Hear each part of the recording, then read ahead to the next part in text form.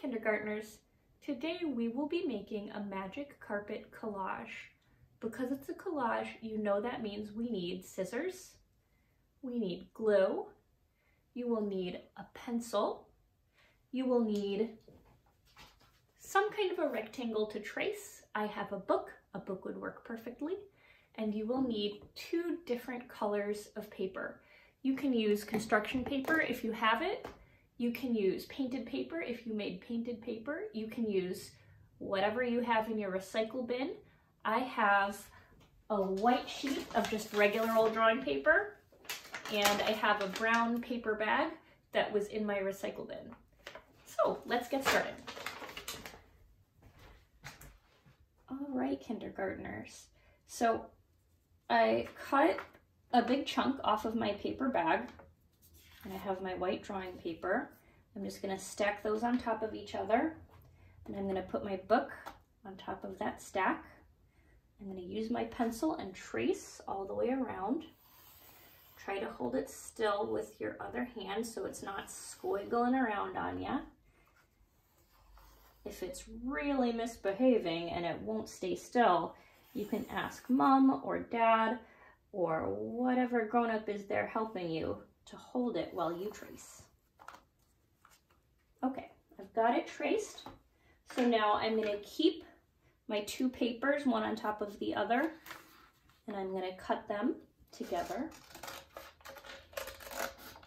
I'm gonna try to follow the line as best I can, but it's okay if I go off a little bit.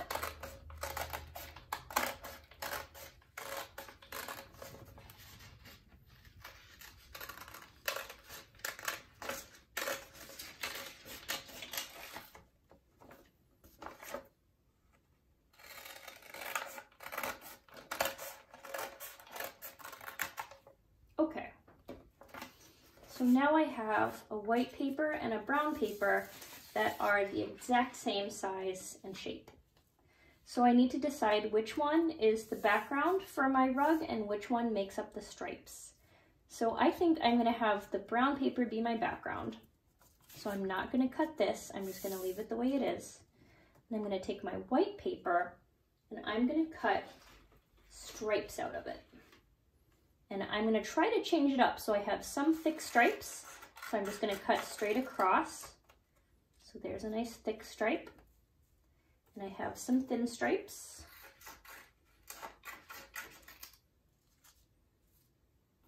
Maybe some medium stripes. And I need one more over here. Maybe I'll do another thick.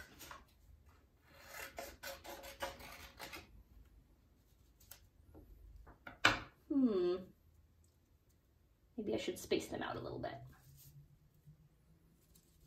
You can move them around, or you can cut some if you want them to be a little skinnier. Oops. Stop that. There we go. Okay, I think I like that. So now I'm going to use some of my brown scraps.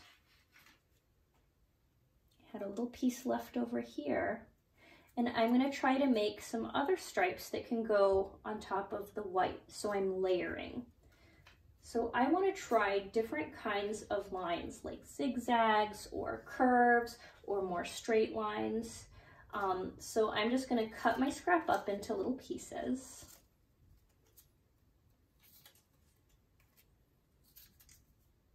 They're not all exactly the same, that's okay.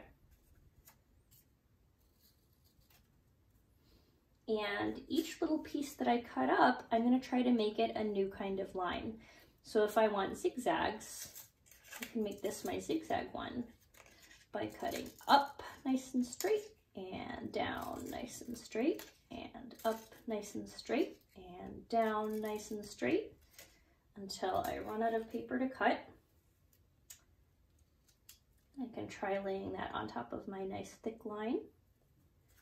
Or I can try making a curvy line by just cutting in a nice smooth curve. And sometimes I kind of wiggle the paper a little back and forth as I'm cutting, and that helps it stay nice and wiggly. Oops. Now I'm thinking I probably can't cut a line skinny enough to fit on that, so I'm just gonna leave it alone. And then maybe for this one, ooh, I know, I'm gonna do some stripes that are going across like this horizontally.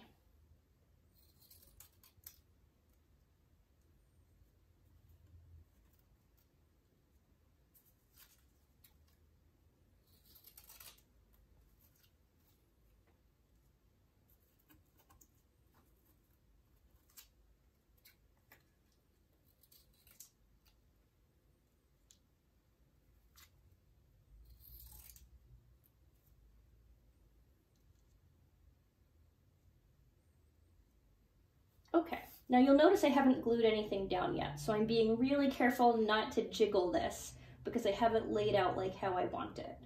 One last thing I'm going to cut out before I start gluing is the fringe for the sides to make it really look like a rug.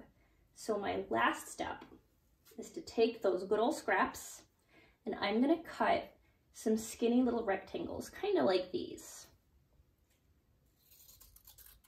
So here's 2. 1, 2. Actually, you know what? I think I'm gonna make kind of a pattern here. Oh, here's a nice big scrap right here.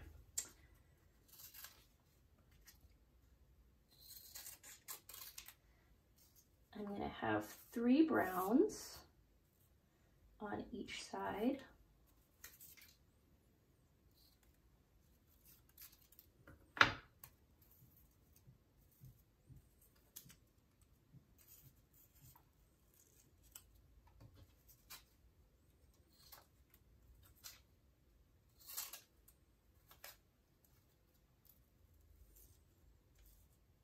And 2 whites on each side.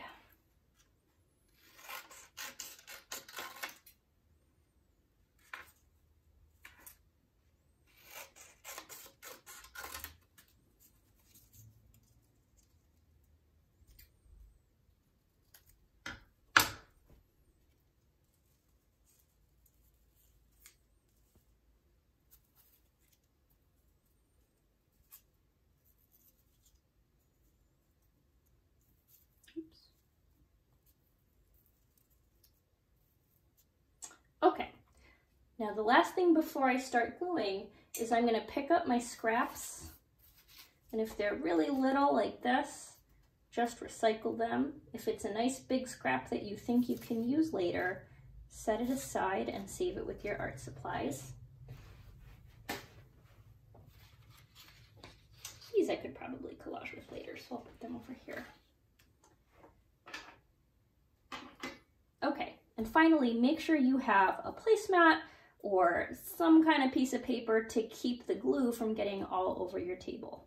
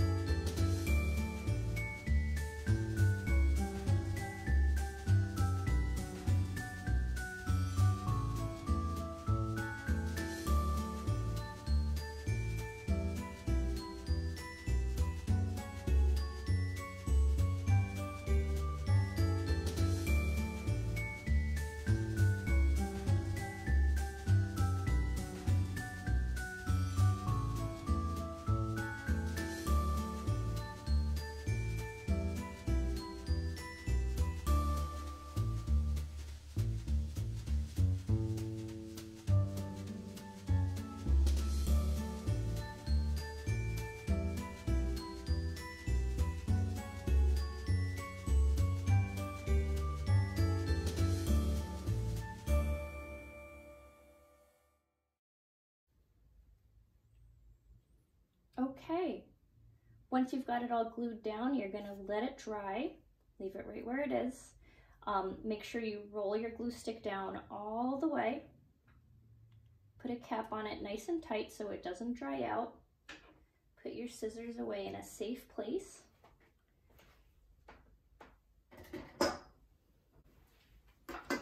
And clean up the rest of your scraps.